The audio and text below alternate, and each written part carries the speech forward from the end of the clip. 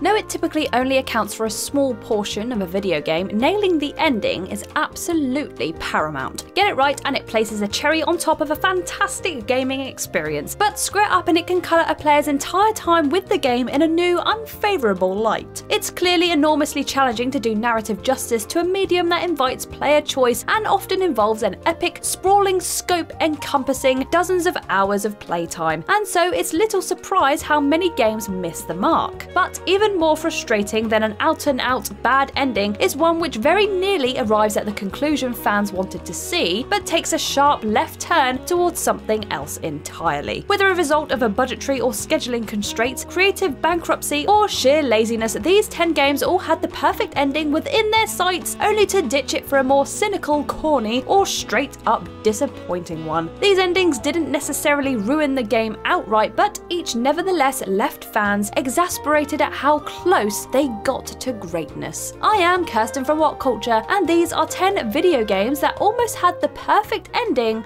but ruined it. Number 10, Snake kills Big Boss, but we don't see it. Metal Gear Solid 5: The Phantom Pain. There are many reasons to be upset about how Metal Gear Solid 5 ended, not least that the game was clearly unfinished and an entire final chapter of the game was scrapped deep into production. But a lot of fans' issues with Metal Gear Solid 5 could have been forgiven were the game's climactic plot twist executed better. Players who slog it out to unlock the final cutscene will learn that Venom Snake was not in fact Big Boss, but a brainwashed doppelganger installed in his place all along. The clear implication is that Venom Snake is the legendary Big Boss figure who was killed by Solid Snake way back in Metal Gear 2 Solid Snake, thereby explaining how the real Big Boss was able to materialize in Metal Gear Solid 4. And while it's a neat idea, the follow-through isn't quite there. Hideo Kojima typically isn't one to shy away from fan service, so the fact that Metal Gear Solid 5 didn't end with Metal Gear 2's iconic Outer Heaven boss fight playing out from Venom Snake's perspective is an unforgivably missed opportunity. It's highly likely Kojima did indeed have bigger plans for Metal Gear Solid 5's game-changing twist, but per the strict deadlines imposed upon him by Konami, we ended up with only an underwhelming snippet of the entire picture. Number 9, DLC ruins the happy ending. Dead Space 3.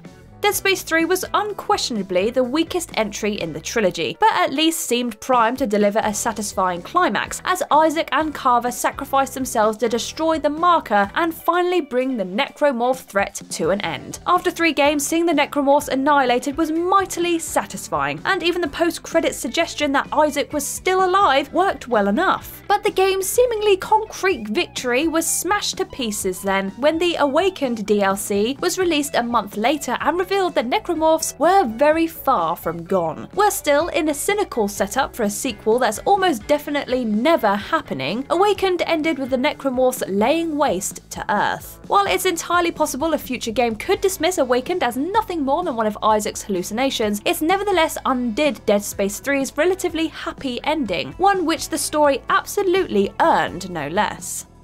Number 8, that corny final minute. Hellblade: Senua's Sacrifice.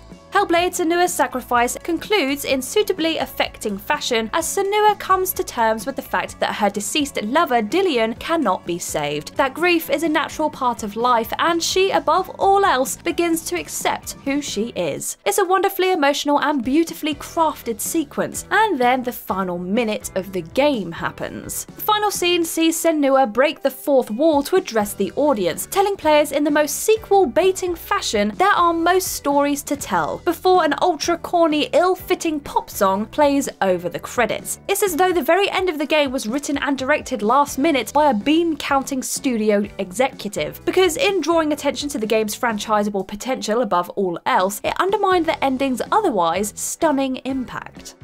Number 7, Lara Croft dies, but gets saved in the sequel, Tomb Raider: The Last Revelation. This might be an unpopular opinion, but the original Tomb Raider series probably should have ended with the 4th game, The Last Revelation. The game was in fact developed by Core Design to be the last Tomb Raider, as further implied by its marketing and in particular its ending, which ambiguously depicts Lara's possible death as she ends up trapped inside a collapsed temple. It was a shocking and refreshing ending which left fans buzzing about the possible future of the franchise, except for the fact that Eidos rushed a follow-up, Tomb Raider Chronicles, to market the very next year. Though Chronicles was mostly a prequel depicting Lara's prior adventures in flashback form, the game did end with a clear suggestion that Lara had survived the cave-in, as was finally confirmed in the terrible Tomb Raider The Angel of Darkness, which concluded the original series of games on a miserable whimper. Neither Chronicles nor The Angel of Darkness provided compelling evidence that invalidating The Last Revelation's ending by bringing Lara back from the dead was really worth it at all. Clearly, The Last Revelation would have never been the last Tomb Raider game, but it would have at least brought the series' first run of titles to a dignified end rather than having them sputter to an embarrassing climax.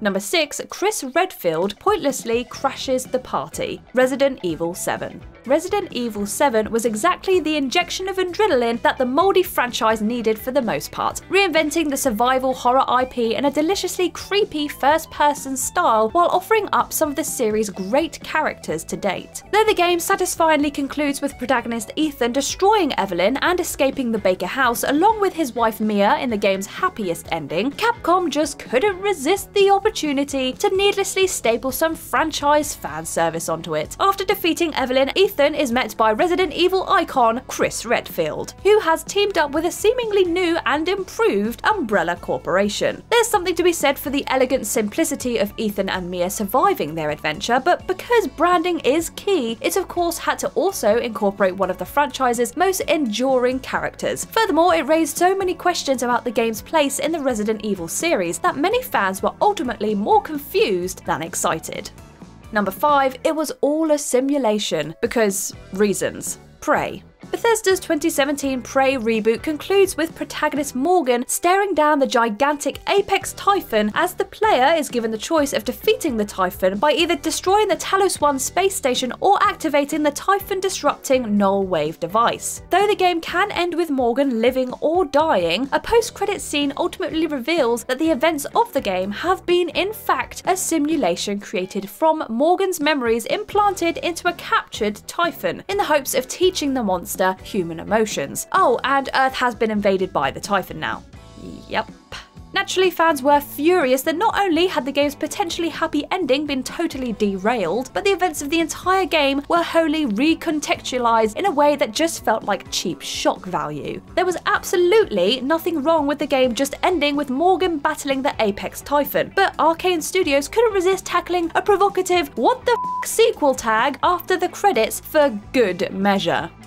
Number 4, the prince loses until the DLC happens. Prince of Persia. 2008's cel-shaded Prince of Persia reboot was broadly praised by critics, though there was undeniable division among fans over its ballsy ending in which Princess Alika sacrifices herself to defeat antagonist Ahriman. What left many fans bemused was that the prince doesn't simply accept Alika's sacrifice, but instead decides to cut down the Tree of Life and use its light powers to resurrect her. The game then ends with the prince carrying a revived Alika across the desert as Ahriman's corruption once again spreads throughout the world, all because the prince couldn't cope with a single person dying. It's one of the most fascinatingly twisted endings to any AAA game, really, because as infuriating as the prince's decision is, it's also easy to imagine many of us making such a selfishly human decision at that critical moment. But amid fan protests, Ubisoft remedied this bummer ending with the game's epilogue DLC, which consists of Alika complaining about the prince resurrecting her, and the pair teaming up to defeat Ahriman again before going their separate ways. How Ubisoft thought this was in any way superior to the daring original downer ending is anyone's guess. Though the lesson here, fans shouldn't always get what they want. Number 3, Joseph Seed's death gets denied. Far Cry 5. Far Cry 5 wasn't the best game in the series, but it certainly set the stage for a compelling final showdown with antagonist Joseph Seed. At the end of the game, Joseph invites the deputy protagonist to meet him at his church, at which point it's revealed that the deputy's resistance friends have all been rounded up, hypnotized, and held hostage by the preacher madman. Joseph then offers the player two options: walk away in order to save your friends' lives, or resist and try to arrest him. Either way, both endings are hugely unsatisfying. Walking away results in the player succumbing to Jacob's brainwashing, whilst resisting leads to nuclear bombs inexplicably going off and the deputy ending up sharing a bunker with Joseph himself. Oof. It's pretty obvious that most players went to Joseph's compound hoping for an epic action movie shootout, and that's exactly where things seem to be going. But bizarrely, Far Cry 5 offers no such option, just a choice of two lame gotcha rug pull endings that felt like Ubisoft trying to be a little too snide and clever for their own good. All we needed was a gonzo bloodbath finale to end the game on a satisfying note, but alas, even that was apparently too much to ask. In a small act of contribution though, Ubisoft did at least allow players to shoot Joseph through the heart in the spin-off game Far Cry New Dawn. Number 2, it keeps going after Andrew Ryan's death: BioShock. BioShock is a terrific game, no question, and one most fondly remembered for its exceptionally well-executed third act plot twist. The big reveal is that protagonist Jack has actually been manipulated throughout the game by a trigger phrase, "would you kindly?" leading apparent villain Andrew Ryan to use the phrase to force Jack to bash his brains in with a golf club. It's an incredible moment which completely flips everything the player thought they knew, with Ryan allowing himself to die in order to illustrate Jack's own lack of control, and in turn revealing that the game's real antagonist is Frank Atlas Fontaine. The problem, however, is that Ryan dies roughly 2/3 of the way through the game, forcing the player to slog their way through another 4-ish hours that consists of several frustrating levels, including an escort mission, ahead of a widely deflating final battle against Fontaine. Clearly, the game should have ended with Ryan's death. Above all else, it would have provided a fantastic lead into BioShock 2, and hopefully given the devs time to figure out something interesting to do with Fontaine. Instead, the remainder of the game struggled and failed to escape the shadow of that ingenious plot twist.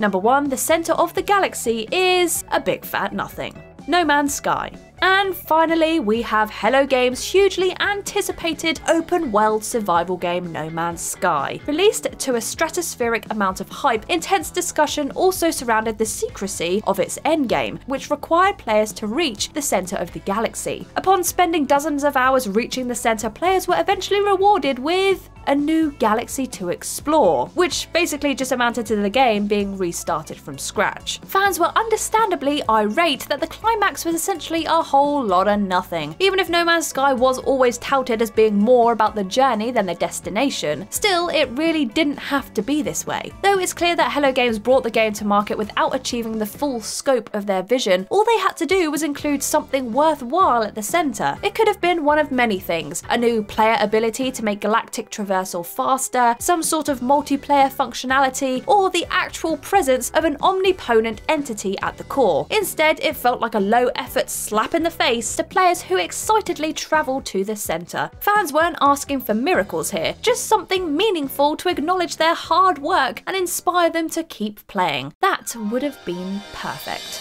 And that's our list. What do you think of these almost perfect endings? Leave us a comment below and let us know. If you liked this video, make sure you give it a thumbs up, and if you haven't already, be sure to subscribe. But for now, I've been Kirsten from WhatCulture Gaming, and I'll see you in the next one.